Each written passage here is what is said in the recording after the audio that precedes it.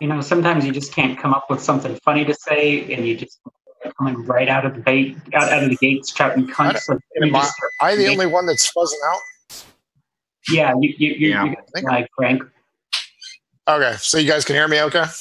Yeah. Yeah, man, I can hear you just fine. I just wish I couldn't.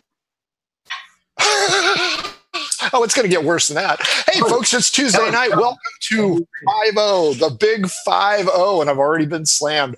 This is our 50th Between the Rolls. Federal Trade Commission. We beat your journey.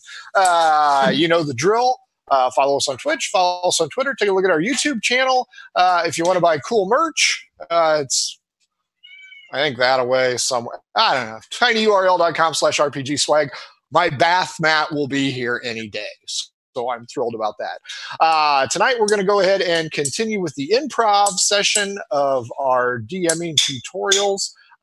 You recognize these two individuals here, but we're going to introduce you to them anyway. We'll start with Scott. Scott, who are you? What do you got to say to start? Hi, I'm Scott. I normally play a character called Eric Hall Justice Man. I'm also a DM, bit of a content creator, been a DM a long time. I'll be DMing at Gary Con this March, at the end of March. And yeah, I like improv, but I'm not really particularly good at it. You know, I kind of lose focus and get feeling lost and sketchy and like I don't know what to do. So luckily I have people around me that help and guide and comfort me. The sense of a strong leader is identifying your weaknesses. Well, then I'm very strong. There you go. Well, we can't smell you from here, so you're okay. Next up, Blake. Blake, who are you, and what do you got to say? I'm Blake. I'm the black private dick who's a sex machine to all the chicks. And I'm one bad mother. You better hush your mouth because I'm just talking about Blake. Nice. That's the best you got tonight? No, I'm saving it for later. Folks, I'll give you a little insight here. At some point in time, you might see Emilio Estevez moments via Scott. 50 episodes. Seriously, folks. Thanks for watching. Thanks for being a part of it. And if you want to be a part of it here, as you can tell, Kyle called off, so we all got lucky. You're welcome. It's a gift. But if you want to have a seat here, have a seat on the table during the game, give us a shout at mhobo Inc. and let us know. Tonight or this weekend's game is a one-shot, so it's open to all. So if you've ever wanted to give a shot to be a dipshit without repercussions, go ahead. You don't have to join Congress. You can join us. Let's go ahead and start off with a recap of this last Saturday's game, and that was the campaign. I believe I entitled it Escape. Blake, why don't you give the overview, and I'll cover any of the finer points. We escaped Fink. So there's a lot to feather in for you. No, so effectively where we had last left off, after successfully restoring safety to Fink Mine with some delays, I think Taryn may have slain a character from Friends. I don't recall. We made it back to the Fink town in order to collect our reward from the mine owner, to discover that there was a poker tournament going on, which I happened to win. But Perpetua is nowhere to be seen. All that we have seen is a... Who won? Who won? Anastasia Beaverhausen. That's all right. Yes. You know. Great name. Yes, Anastasia as in Russian royalty, and Beaverhausen as in where do beaver live in. We are still for mature audiences. So we had picked up with the Lie Barbarian Kyle's character and Taryn Carroll's character getting ready to face trial for their misdeeds. Carroll had been led up to the magistrate. Kyle had slaughtered his cellmates, and was told he didn't actually have to see the magistrate today, and he could just stay there for a minute. Then he got his prison tattoo. Well, that was before he killed him. But Carol. So that's what you call it nowadays, prison tattoo. It cost the life of every single person in his cell.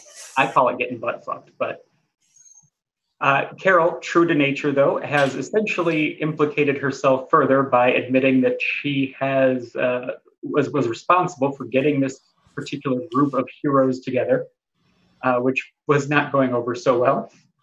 It wasn't my fault. We love you, Carol. It was your fault. I went to collect my winnings from the tournament. As I was doing so, Jesse's elephant, the character by the name of elephant. Yes, his mount, his girlfriend, began rampaging through the center of town, just as I believe the same blue dragon that we had encountered on our way back from Torgal Manor began doing flyovers, trying to specifically hit the elephant it appeared. I'm not speculating. That's a fact. That's how it appeared. Okay. Yes. During all of this confusion, Ernie is trying to save his skin. He has gone to spy on the trial proceedings. He is a cat. And he was essentially discovered, escaped as fog, was discovered again, was just trying to save his ass. And Manice was with him, and somehow he ended up in the cells and got knocked out with Dewey. Somehow. Oh, and what was the kicker? Yes, and he can no longer fly again. Oh, okay. Kyle had his character tell the ladies in the female cell to pluck the 16th wing or 16th feather on either side. Yes. So during his incarceration, the gnomes that we had encountered at Torgal Manor returned to jailbreak Dewey for some purpose, and elected to take Manice, Chris's character, with them. Chris, sensing an opportunity to escape after being led away partially and somehow revived through their mercy, he took off through a hole that they had created in the town wall. Dewey ran away from them towards the magistrate, ran into Lucas. Lucas said it's on fire, so now they're headed back to the direction that Chris escaped from. Meanwhile, after I got my winnings, I went to go collect my weapons, discovered that someone has stolen the box, the mystical prison box, or it is perhaps misplaced, but I was unable to locate it amongst my various and sundry items. I believe the word you're looking for is core of the fucking campaign is now missing. Oh, the Holy MacGuffin. Yes. Wow. I don't care. I snatched some other shiny shit out of there. I went, fed my dog, and now I just dimension doored out of the fucking city. So I'm headed south. Heroes of the Realm. It's kind of hard to top that, and there's really no need to. I think he's accurately covered all the points. What to do with these four retards? I don't know. Trigger warning. Yeah. Trigger warning. The R word, the L word, the B word. All the words that we aren't supposed to use, I'll use. But in reality, this band of misfit heroes has left the DM in a bit of a jam, which is a perfect segue to the major section of this show's content, which is improv. For those of you who are not frequent viewers, you may not understand this. For those frequent viewers, you may be surprised at it. Most of the encounter areas that our four heroes and Carol have encountered were never intended to be a part of the campaign, and I have had to pull shit out of my ass. That's why you were miming your mouth. That's right. But then you can't hear me talk. My melodic voice would be interrupted. like that cat yowling. But Scott, you did not get the opportunity to see it because you don't love us, and that's okay. We understand. No, he had the opportunity. He elected not to. He was probably the smart one of the group. It is a good show. It's an excellent show for DMs who are puzzled as to how to deal with characters in different spots, because as we all know, the cardinal gothic unbreakable rule in D&D is never split the party. Oh, I was going to say, if they can fuck it up, they will. Yes, and these A-word assholes do it on a constant freaking basis. So if you're a DM that struggles with that, I would go ahead and suggest looking at it to see how cutaway scenes will save your ass, and we're about to cover that. Oh yeah, and he, even though he is stroking his own ego, he did do a fantastic job. I will always say I'm not a better DM than anyone else. I just have a bigger breadth of experience to pull from, because even old fuckers like myself and Scott, no offense, Scott, you're old, can go ahead and suck at DMing. And trust me, I have my moments. I'm sure Scott has his moments. I'm sure Blake has his moments. We all have our moments. So if you have a bad session and you just think maybe I shouldn't be the DM, give it another session or two, because everybody gets into a funk. But after 3, forget it. Yeah, after 3, you suck. You should just give up the hobby. You actually do suck. Take up lacrosse or something. I don't know. Fortnite. Take up Fortnite. Yeah, take up Fortnite or checkers, because you might Fortnite and listen to Billie Eilish. Checkers still is too fantasy-like. It's got kings and stuff. No, take up. That's true. That would trigger a lot of people. And I actually like Billie Eilish, so please, Miss Eilish, don't take offense. Oh yeah, I saw her on Ellen the other day. Oh yes, because you're watching out there. Yes, love the latest track. I understand Billie Eilish and Henry Cavill and just a plethora of stars say fuck Critical Role. Those Murder Hobo Inc. man, I can get into that shit because those guys are real. And we're real something. But yeah. So if you've been following along, we've been doing a lot of DM tips here recently, right? Especially when it pertains to various and sundry forms, not to be confused with Geek and Sundry, styles of play and styles of development. We have had some really great shows, including the ones I haven't been in, which were probably the best ones that we've done. Murder of the Doge. Except for Murder of the Doge, which is the single greatest show that you'll ever see. I suggest you just keep it.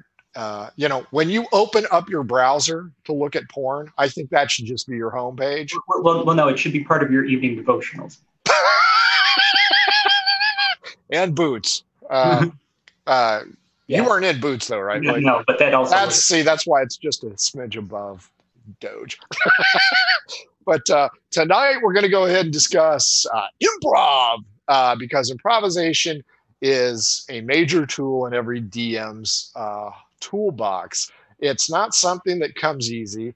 It's something that you can learn, but it has to be, in my opinion, it has to be a skill that you develop on your own, and it just takes a shit ton of practice. Now, all 3 of us are DMs, and all 3 of us have the, I'll say, blessedness of DMing Murder Hobos. Completely off the wall, off the hook. They don't follow a line. They don't follow a course of action. There's no reasonableness. And when you deal with those, you get really good at improv, because either that or it's, I'm not... I can see it from here. You have shit show written down. Actually,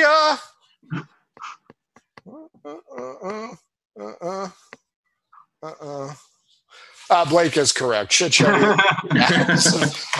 But yeah, being with Murder Hobos, you learn to think on your feet fast and furious. If you have a campaign of normal heroes who just want to go out and be heroes, maybe you don't need that. If you have a group, I would argue that. I would say that at some point it's going to be a skill that is going to at least be helpful at some point to an extent.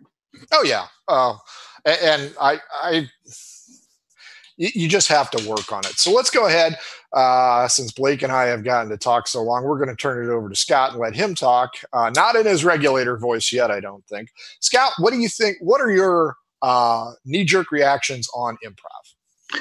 Well, my knee-jerk reaction would be is that it has to be something, as you said, that you develop. I don't necessarily think that it has that it goes hand in hand with running murder hobos. I think that there's always a spark of creativity that can introduce itself into a very staid and stale campaign that the DM decides to spice it up. But I agree with you in that you develop the skill set by just having to do it. And that's probably the point, is that you can improv at any time. You learn to improv by having players go batshit crazy on you, and you having to learn, as a DM, having to learn how to adapt. Now, in my opinion, there's two ways things can go off the rails. One is that the players are not following plot hooks. That's one thing, that they're not taking the lead. They're not taking the bait that you're trying to give them on, what is the story that you're going to do. You're in a bar and you hear about a quest, and the guy's like, nope, we're going to sit right here and I'm going to drink until I get drunk and start bar fights. Hang on a second, Scott. Blake, are you writing this shit down? This drives you fuckers to a T. Okay, go ahead. Scott. I was going to say, I'm like, so we need to start bar fights. That's what we're supposed to do. At all that's what you got. That's one thing, is that, your players not picking up plot hooks. The second part is that you as a DM notice that for whatever reason, the players have become disengaged from what they have follow the plot hook, but they're just not feeling it. You're not feeling it. And something has to be interjected. Something has to be done to liven something up. The campaign has gotten boring. The session has gotten boring for, whatever it is. And you're feeling your players are being burnt out. How do you introduce something to get to bring agency back to your player? So that, in my opinion, those are the two times it's useful. But I agree with Frank in that you learn how to do it by things just falling apart, and the DM has to learn how to adapt. That's my knee-jerk reaction. Cool beans. Blake, knee-jerk reaction. I will interject and say that, no, Scott, your knee-jerk reaction is to be a chicken fucker.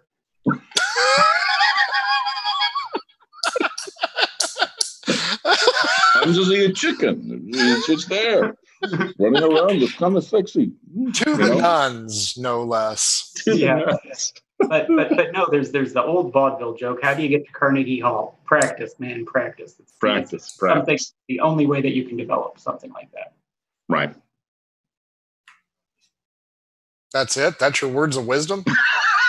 I was just practice. Thank you very much. Hey, have a great night. See you on Saturday.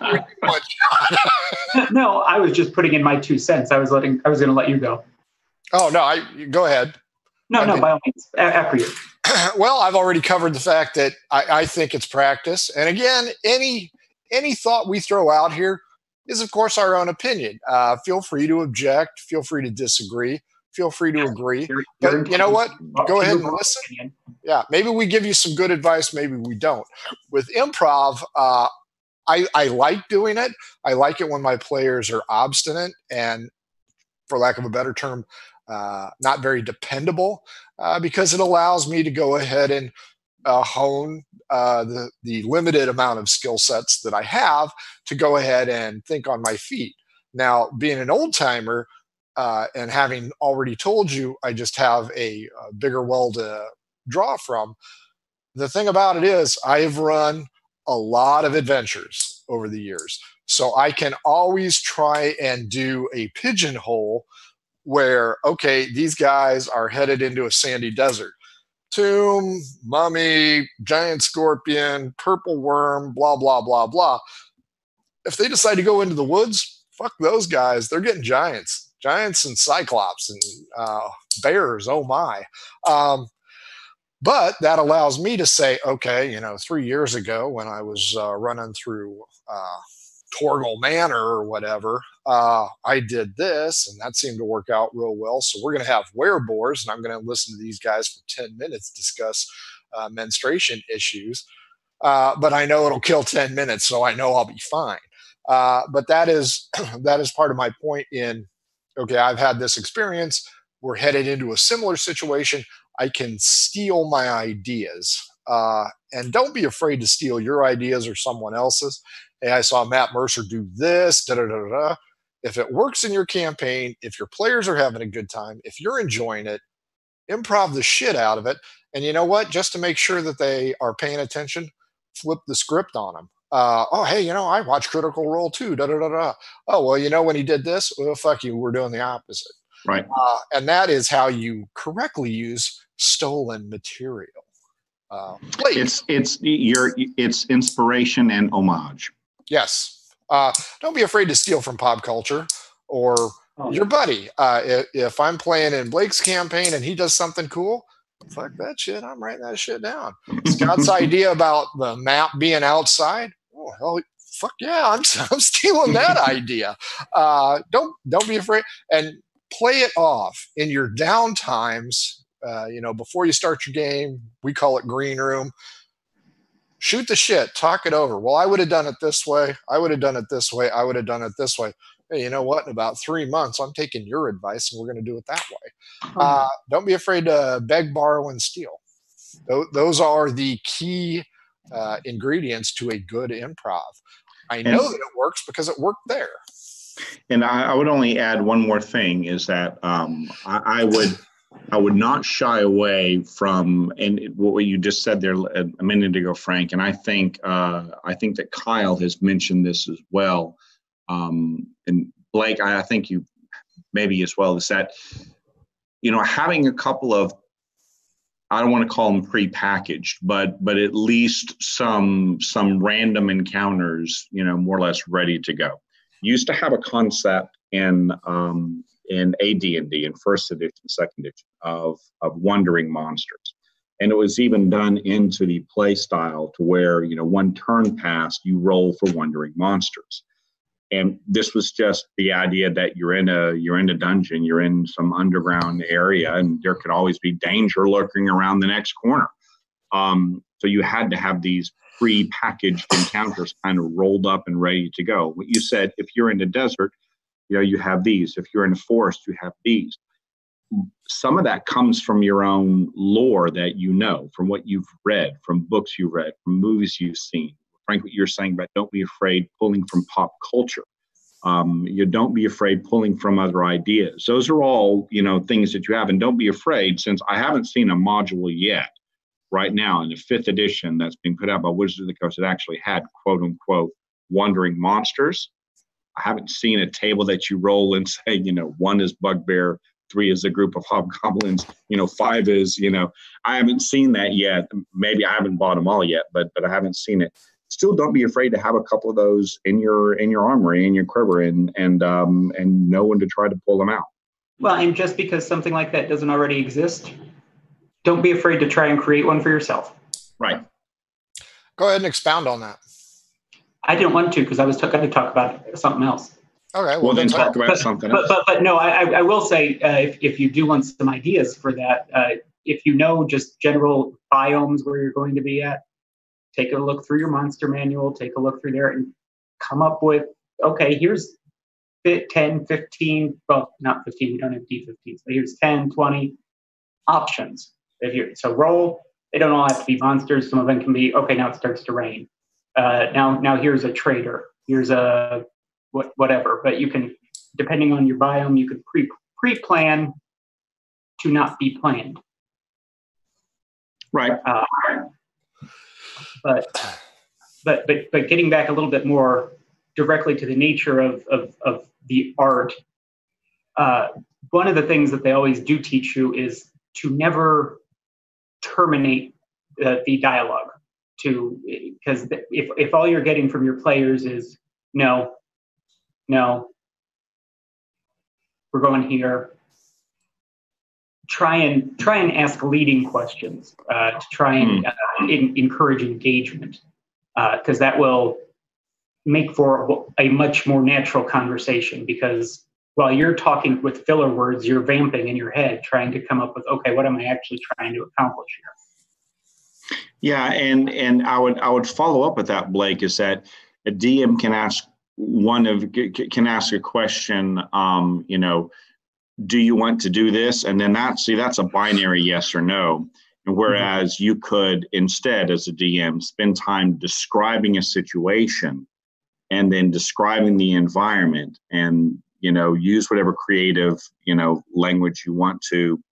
I know Matt Mercer has made a living out of, literally made a living at having a group of voice actors act these things, right? And that's what makes part of that show as compelling as it is that they draw people in and then they use voices, they use improv, impersonation, whatever you want to call it, to be able to try to create the mood. So ask the question, what would you like to do?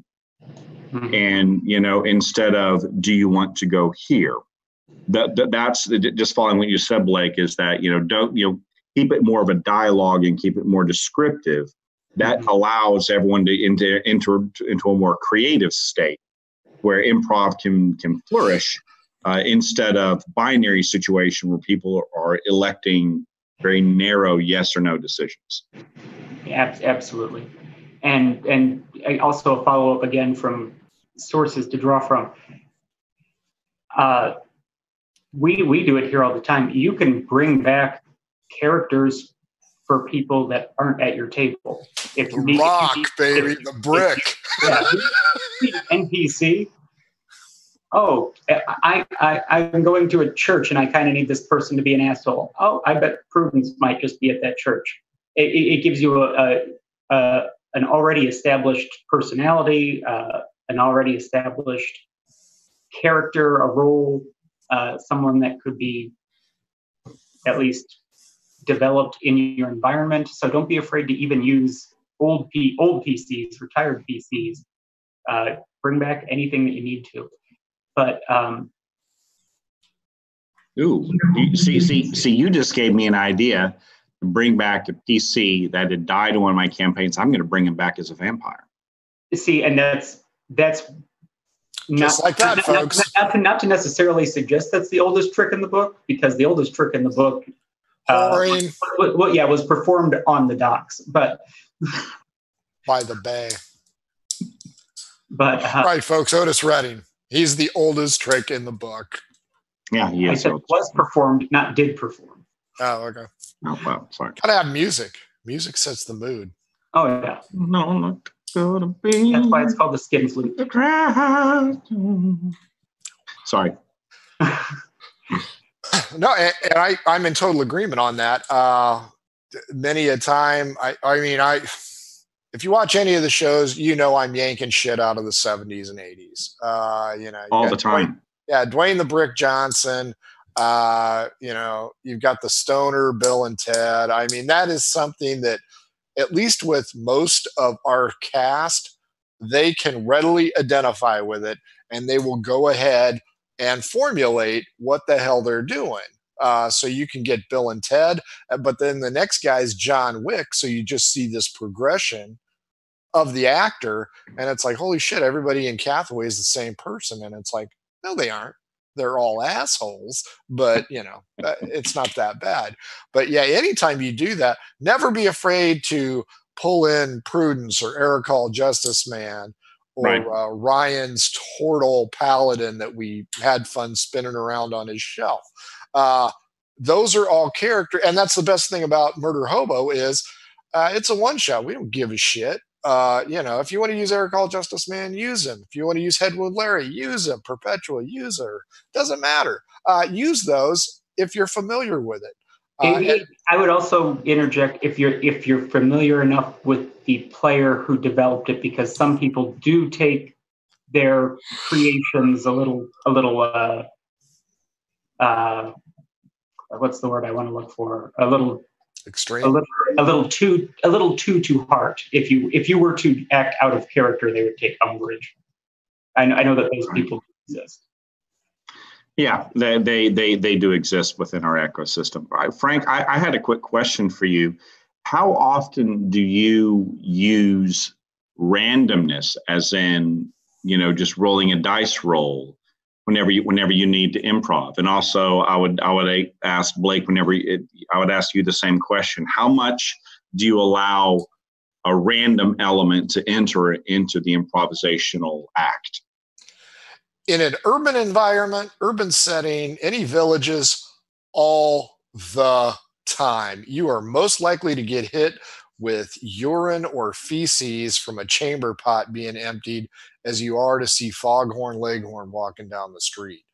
In, I won't say canned scenarios, but in wilderness or dungeon scenarios, I will rely heavily on relatives of the weaker monsters. So if the campaign goes out and they kill all those hobgoblin people, and then they go to Simon's Hollow, which, who the fuck gives a shit about this? I didn't prepare jack shit from it. But then I'm like, okay, well, you just killed a bunch of hobgoblins. I'm going to say the hobgoblins were friendly because I really didn't want to kick the shit out of Kyle to start. So they weren't really into it. Now you're in Simon's Hollow. Hey, guess what? It's a cohesive existence between the demi-humans and the humans and the humanoids. So there were a half a dozen female half-orcs in there, or hobgoblins rather, and that really threw the party for a loop, because now it's like, oh, our menfolk are out there, and it's like, especially Ernie. I thought and even when you describe it that way, I remember that particular instance. My first thought was that this was a village of undead. Undead? Really? Because you said that they looked unusual as we approached. Yeah, and that, I remember that. Yeah, and that's one of those things where if you are intentionally vague, you can pick up, Murder of the Doge, you can pick up on what the players are thinking, and that will assist you with the direction to run. Murder of the Doge, Ernie starts talking to these guys, Blake pops up, hey, we don't know if these guys are good or not. It's like, we do now.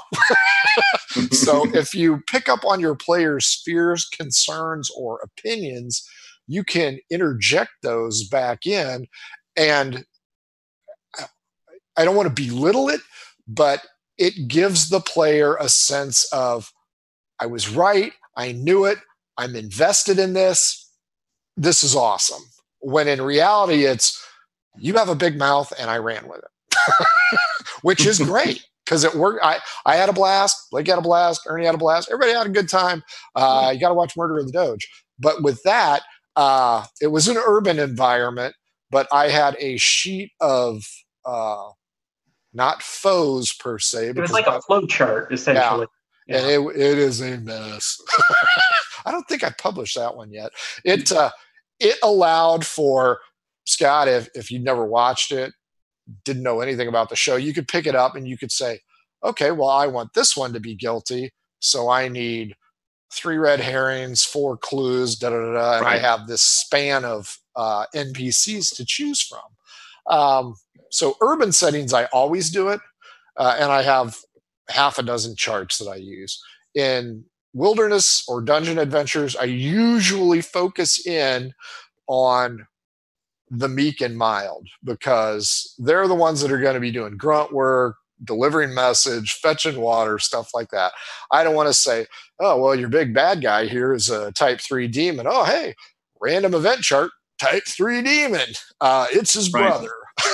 So and even along that note too, like I always remember saying, I'm like, okay, we're in a public building. Where's the clerk? I want to go talk to who is emptying chamber pots. I want to go listen. I want to go talk to. I don't want to talk to the magistrate. I want to talk to the stenographer that just listens to everything. Grunts know what's going on. Yeah, that's true. That's true. Well, okay, so I'll give you all an example of because I was thinking about this whenever the word came out that we were doing improv. I have a campaign that I run, and I noticed that, that the party plowed through, I had this enormous labyrinth built, enormous labyrinth. and they plowed through the first, encounter in 2 rounds. And then I could not, envision the party spending the next 3 sessions wandering around in an empty labyrinth. So I had to refill it full of other stuff. And I kind of used what you guys were saying, looking at, what's the environment that I'm in. And I thought, okay, a labyrinth is a constructed, place. So I'm going to have a bunch of constructs in there, right? This labyrinth was created. And then, so I'm going to have a bunch of constructs in there. And then I thought, well, where is this labyrinth coming from? And then I created a whole new big bad and a whole new boss fight at the very end, and decided, well, a labyrinth is kind of a prison. And this is where I think we were saying earlier, you need to have some lore, and you need to have sources that you can draw on. You do need to go out and read. You need to read Greek mythology. You need to read Norse mythology, Melnibonéan, Roman, whatever you want to say. A Bible, a Quran. The Bible, the Quran, exactly. Where you need to read these things and get some inspiration from. And I decided, well, a labyrinth is kind of like a prison. So what's the prison plane? Carceri. Who are the inhabitants of Carceri? The Dimidans. So I decided to put a Shator as the big boss at the very end. And then I decided to make it a Shator that they had ran into a year and a half before, but had gotten away. So now they're in a boss battle with a prior enemy, and the whole campaign arc is kind of shifted a little bit, because I just noticed that the players were going to be bored for the next 5 sessions if I didn't do something. And that's a good example of just improving and pulling something out. Yeah. Now, Scott, what I'm curious about is how long did that chain of thought take you to navigate? Well, I'm a fucking genius, so about 15 seconds. No, I'm kidding. No, in honesty, I tortured about it for a good long time. I really, really did. That took me a while. I had to go and decide to look at what are all the typical type of creatures that you have. I changed the Minotaurs to what's that one big demon that kind of looks like that kind of, it's not a Gabret too. It's another big Tom demon. Cruise fought. Yeah, no, it's one that looks like a Minotaur. I forgot the name of it. But I filled it full of those. I filled it full of a bunch of like steampunk type of, engines, a bunch of, spinning blades and stuff like that. I made amulets of recall, and it ended up probably taking me about a weekend to basically re-engineer the entire labyrinth. But I realized it took me 15 seconds to realize I was in trouble. Okay. It took me to realize I was going to be in trouble if I didn't do something else, that the next 4 or 5 sessions were going to be crap. So I think early recognition and realizing that you need to do something. But after that, it did take some time to go in and re-engineer, how you're going to do things. More keeping in tune with the improv aspect of what we're talking about. How did you implement any, I want to say, path changes during your session?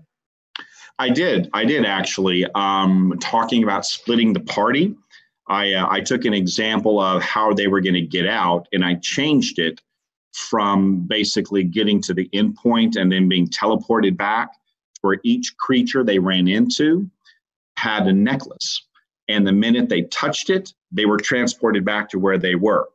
And then they had to re-walk back into the room in order to get transported back to the rest of the party. So if they didn't find some way to mage hand these little necklaces into a bag of holding or something like that, then they were going to end up splitting themselves into all different areas. And then one of the best tricks happened in another little improv thing. One of the players thought they were clever about casting etherealness in order to avoid the, to try to get a sneak attack on one of the monsters.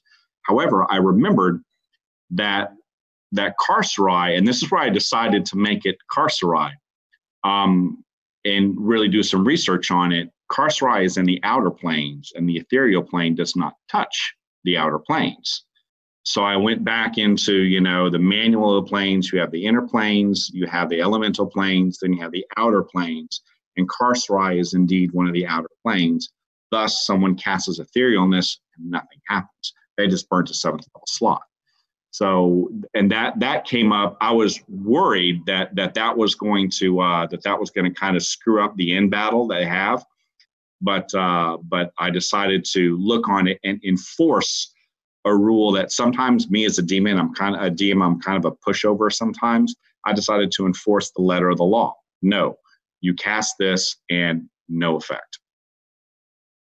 But I didn't know I was going to do that until like at the last minute when I read the spell description in detail. Well, I would say it would have had an effect, but it wouldn't have had the desired effect. I just decided it just burns the spell. I thought about maybe expanding to where they did something or they attracted something or it didn't work out the way they wanted to. I just wanted, because I didn't want them figuring out where they were. I just said, you did it and nothing happened. So you were saying that because they were on that they can only move to an adjacent plane, and because they weren't adjacent to the ethereal. Right, they were not adjacent to the ethereal plane. Correct. Okay. But like I said, I was not prepared for that. I was not prepared for that, for the whole party to go ethereal and be able to kill all the monsters, kill all the NPCs, and have them not being able to, in essence, fight back at all. That would have messed me up even more, because then I wouldn't have known what to do. So at that point, the rules kind of saved me, and I had to go back and figure out exactly where Carcerai was in the whole planar, scope of things, and it ended up working out. But now things, you get curveballs thrown at you, and you do have to be able to react. But that was a fun one, and we're still in the middle of that fight, and the players are having a good time. Well, yeah, and that's the important aspect of that. Right. And I also cast Time Stop at the very start of it. So I have a bunch of little things.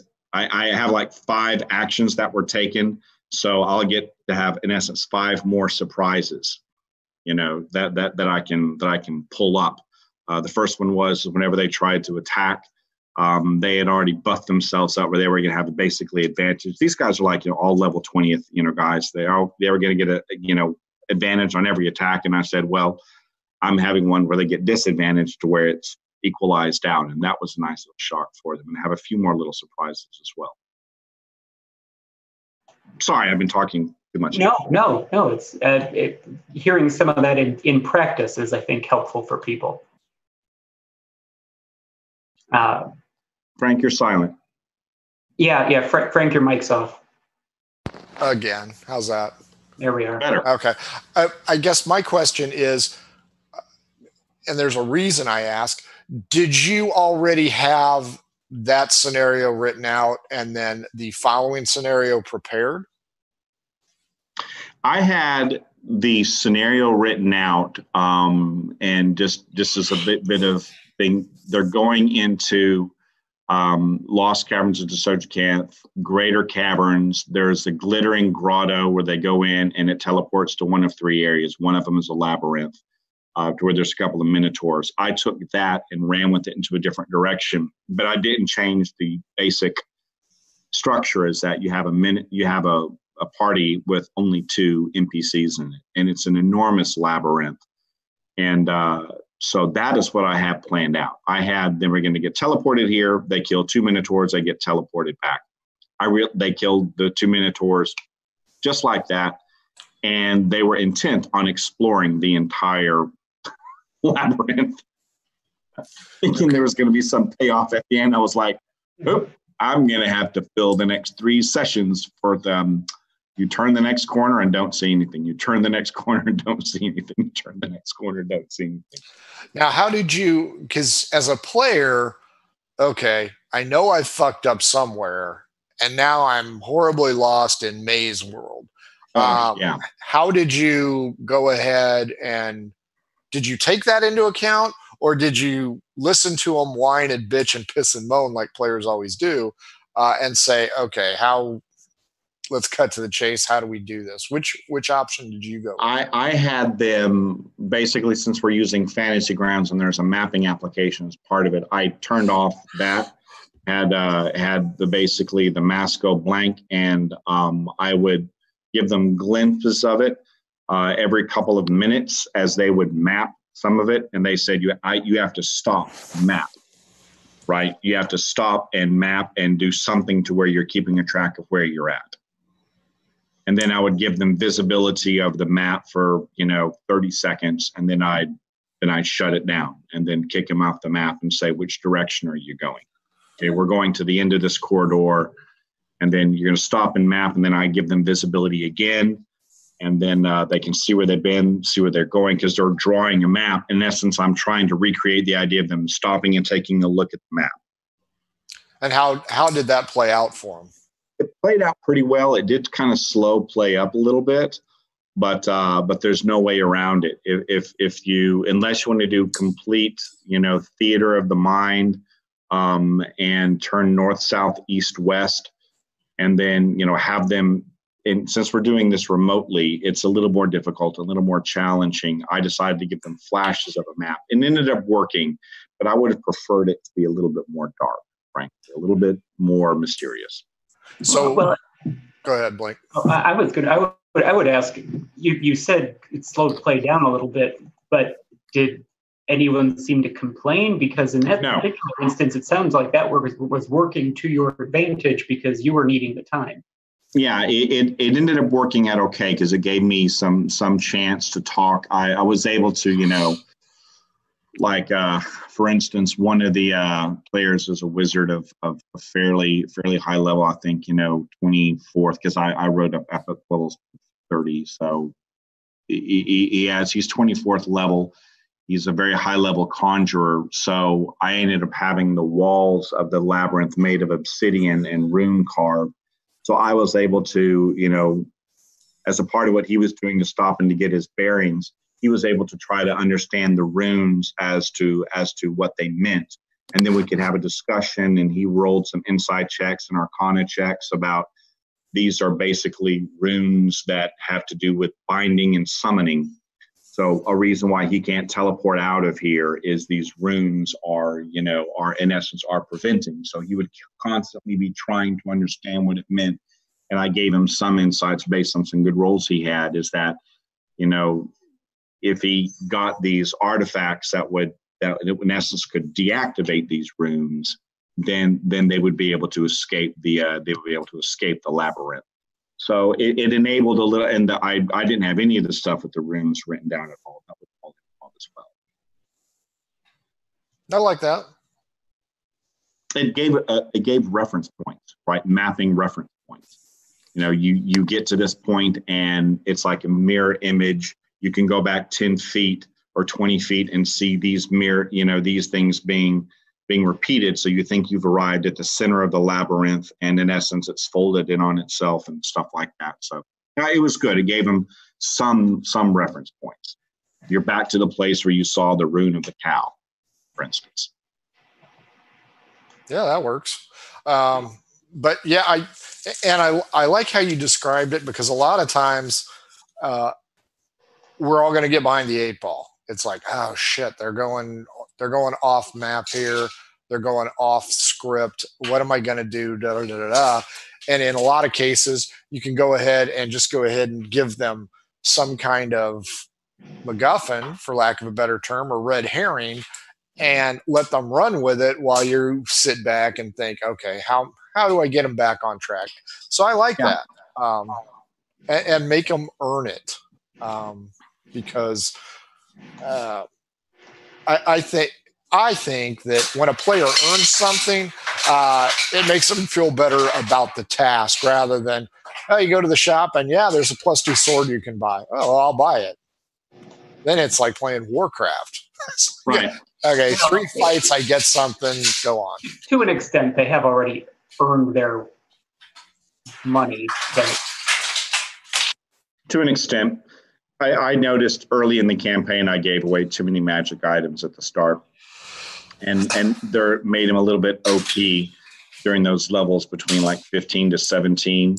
and you run into this vicious cycle in upper level 5e to where, the fights that are at a deadly encounter are worth so much XP, and basically they're leveling up every 2 fights, and that can get boring real quick. So I just stopped giving magic items. And it really skews your campaign hardcore. It does. Now, Excuse it. Do you play specifically by the XP rules? Pretty much so, yeah. But although after listening to some of what all you were saying about how you can have, milestones and different things like I'm thinking about, modifying some of that, to where, based upon some of the conversations we've had here on this, between the roles, I may be changing that. But I had been doing CR XP, award XP after every fight. Yeah. Yeah, I am a firm believer anymore in the milestone, because that way, not to be a dick about it, but you're going to do it my way if this is the kind of adventure you want. So if you want to go out, kill all the townspeople, demand 5 XP from each one of them, no. That's not how life works. The city guards are not XP portals, period. Well, right. Plus it allows you to create encounters in the wilderness, like unplanned encounters that don't have to, because you get to a certain level. Okay, now you guys have to fight 30 hill giants in this one fight for this to even be a meaningful fight. You can throw a little crap at them because they're not going to be butthurt that they didn't get to level up after that. Right. And in that case, when they go to that dungeon that they're headed to, they're now 2 levels higher than you wrote it for, and it's like, the big bad guy is a kobold to them, and it's like, yeah, no, and which is again, that's a great example, Frank, of having to improv something on the fly when you realize that for whatever reason that your party's side quests, for lack of a better term, have now enabled them to level up a little bit higher than the dungeon that they're about to go into was originally written for. Mm-hmm. That happened to me. That's happened to me. I don't know how many times. That's happened to me a lot of times. And Justify. It's easy to say I'll just bump up their XP. I'll just bump up their HP. Doesn't really work that way, because you end up with players that have armor classes of 23, and these kobolds are only +4 to hit. They're never going to hit them, ever, no matter what they do. They can't hit them. They pass every save. It gets to be boring really, really quickly. So there are plenty of instances to where a DM is going to have to draw upon those improv skills. There's no doubt about it. Well, worst case scenario, you can always use nature against them. Oh, the kobolds, they've taken ale casks and shoved them in holes in the side of the crevasse you're going in, and they're going to light it. Good luck. You better start running, and you better be making your saves. Otherwise, you're going to an early grave. Yeah. Now, Frank, and you too, Scott, but specifically Frank, now, do you find yourself in situations where, and again, I'm not talking about the typical, they've gotten into a tavern and now they're not doing anything. Now they're just fucking Adrian's marble. Well, but I'm talking about specifically how, how would you diffuse a situation where you're starting to get frustrated because that no one really is picking up what's supposed to be happening?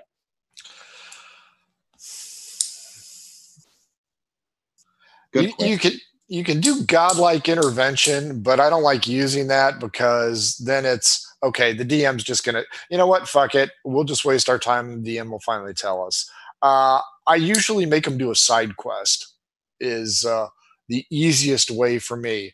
Case in point, the campaign when Kyle couldn't make it and you guys wandered into the tomb. Okay, what am I going to do with 3 of the 4 instead of making Kyle invisible and just seeping off with the rest of them, which the campaign is milestones, so I do have that option.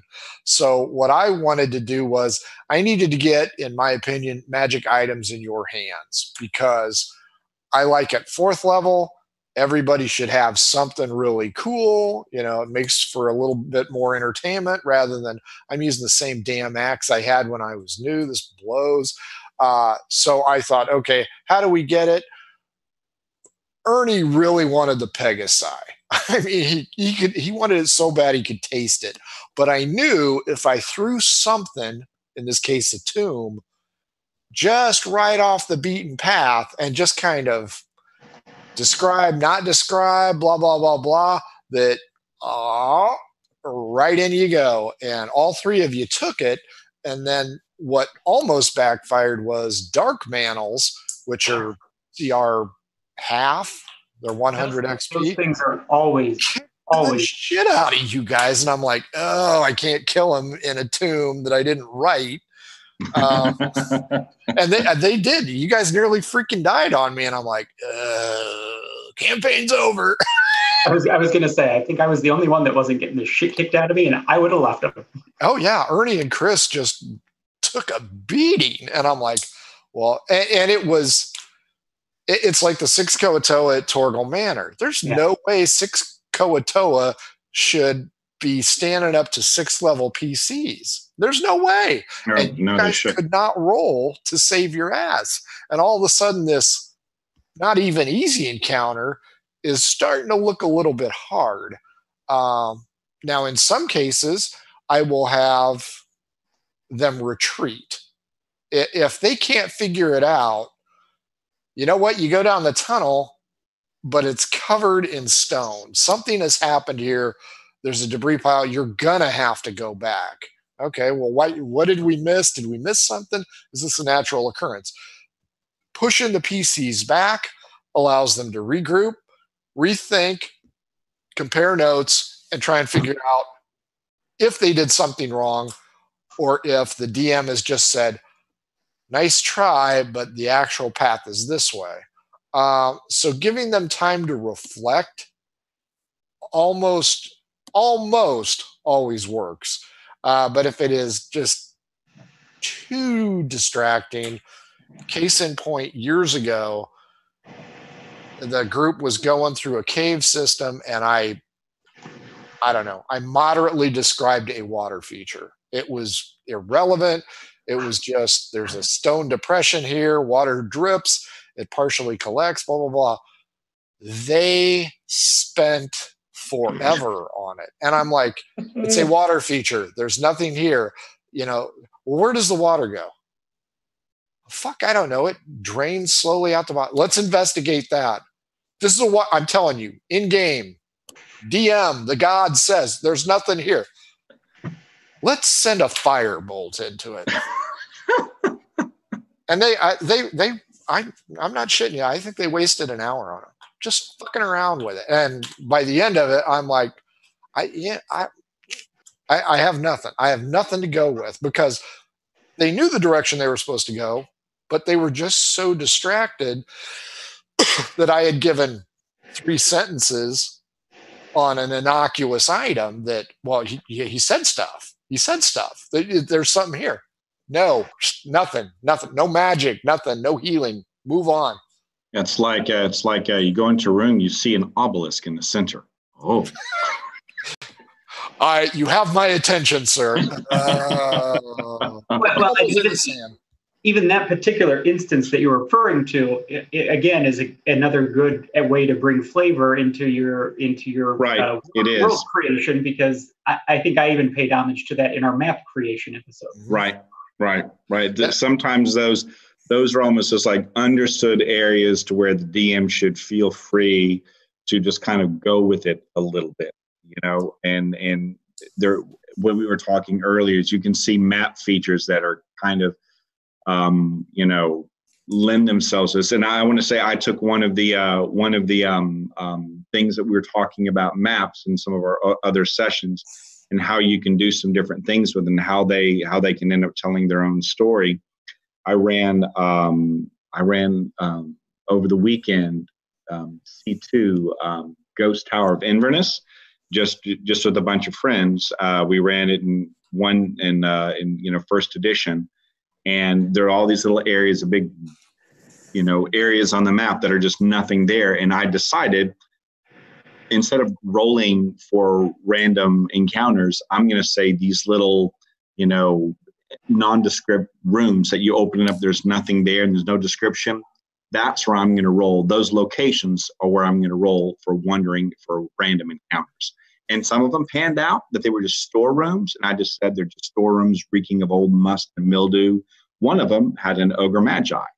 And the way I described it is that this one had, bolts on the outside. So, and one of them picked up and said, so this one is trying to keep something locked up. I said, that's right. This one is trying to keep something locked up. I don't know. Is it? Yeah, that's what I would still say. I wouldn't even give them that concession. Yeah, well, I mean, yes. Well, it's possible. There's true. And you hear, well, let's check it.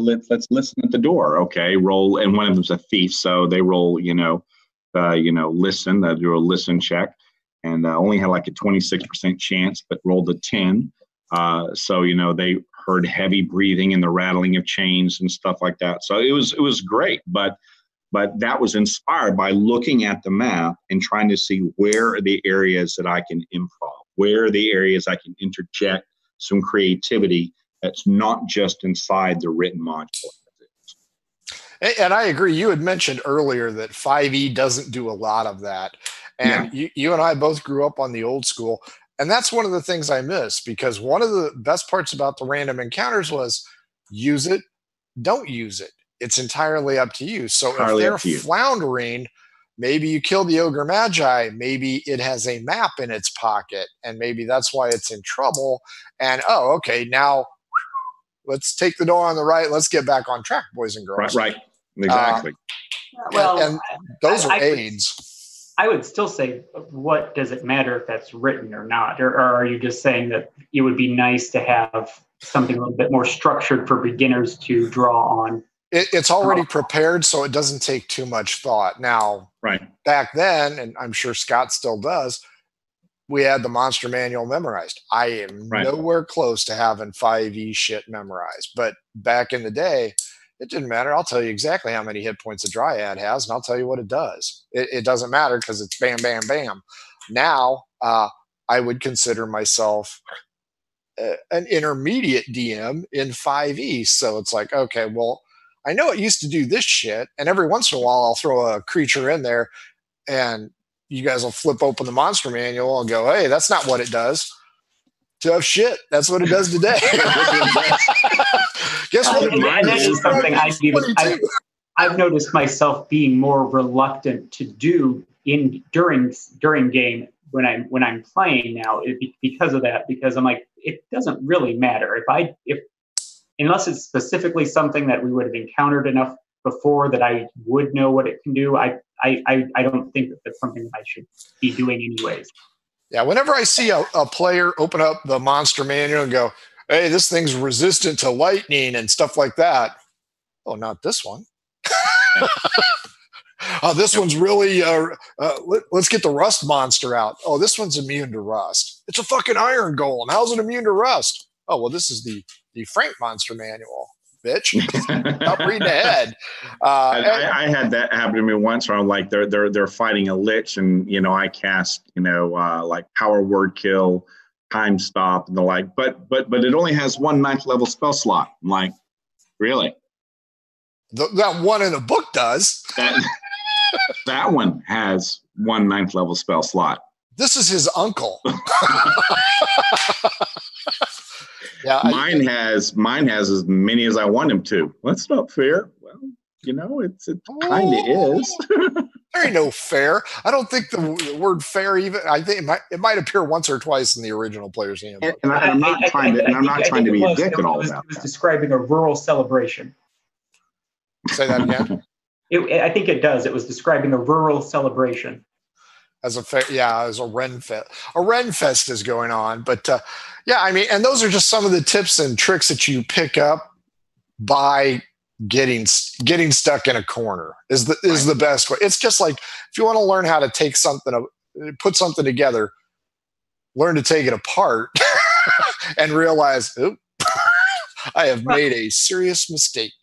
Well, and very first thing out of the gate a couple of weeks ago. Okay, no, there's no way.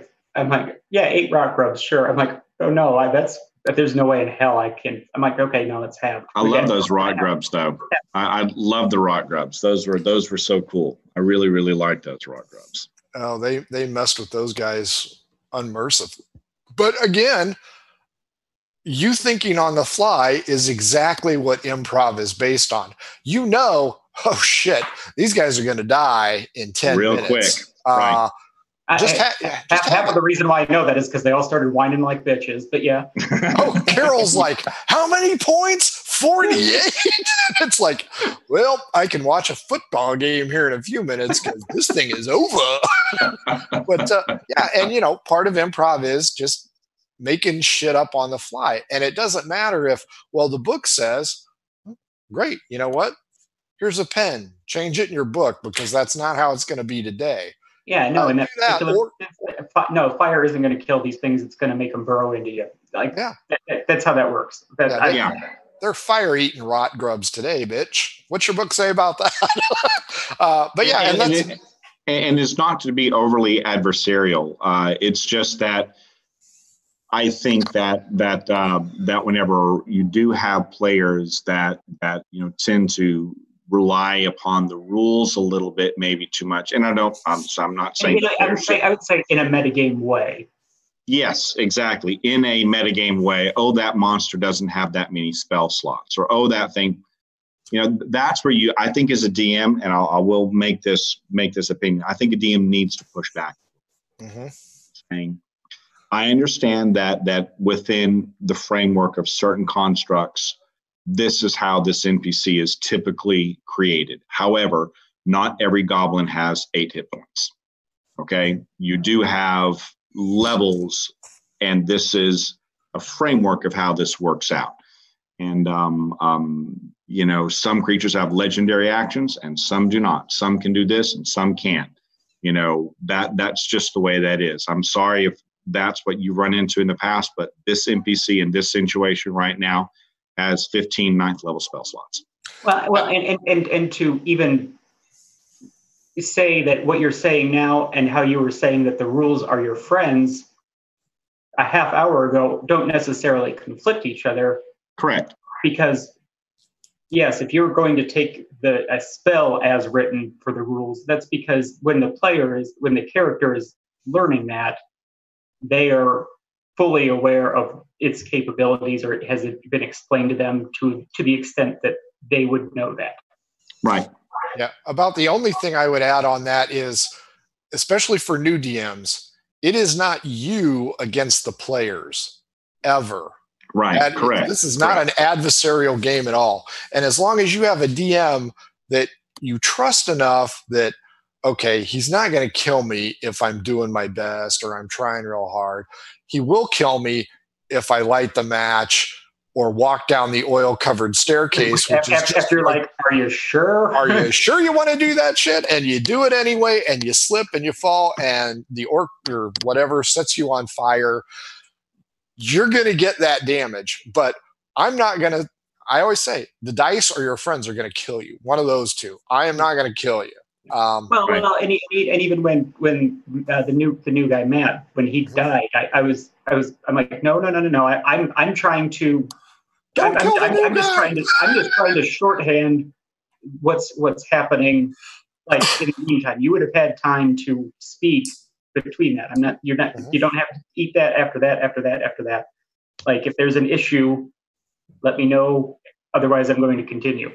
Yeah, but you cannot always save them either. So it is a very fine line that you walk, because if they do something stupid, there should be consequences. There aren't many consequences in the campaign game. But no, I would agree. There aren't. Yeah, but last week really had them nervous. Not me. Well, see, you keep wandering off by yourself. I think you're going to learn not to do that. Folks, That's the only reason I took Dimension Door. It's 10 after. Let's go ahead and do final thoughts. We can talk to you for a week on this topic and still only scratch the surface. I started with Scott. We'll start with Blake. Blake, final thoughts. I hope it is, God, this is the best orgasm I've ever had. I hope it doesn't end. I would like for that to be my final thought. Okay.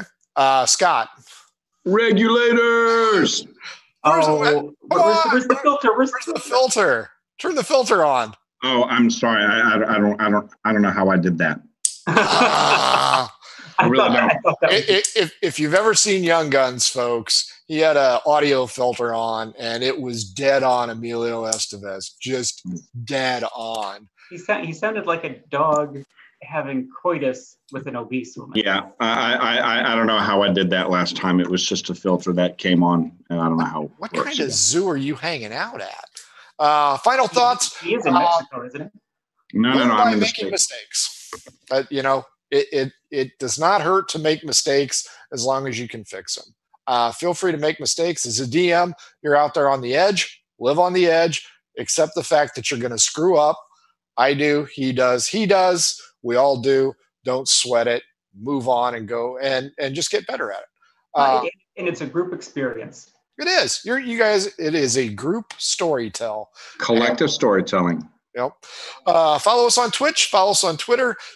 Take a look at the YouTube archive. Buy our shit if you want. If you don't, who cares? If you want to play in a one-shot this Saturday, go up against a Goblin Pirate. That should be interesting. Let us know at mhobo inc. Then say, hey, I can play for a couple hours, and I can't do any worse than your current cast. And I will say, true. No, you cannot. Not do any worse. Not do any worse. Can't do any better. So, but for all of us here at Murder Hobo Inc., episode 50 of Between the Rolls went rather well, as it always does. Thank you to these two. Thank you to the rest of our cast, and we will catch you on Saturday at 8 p.m. Eastern with the one shot. 7 Central. Let's do the wave. Regulators.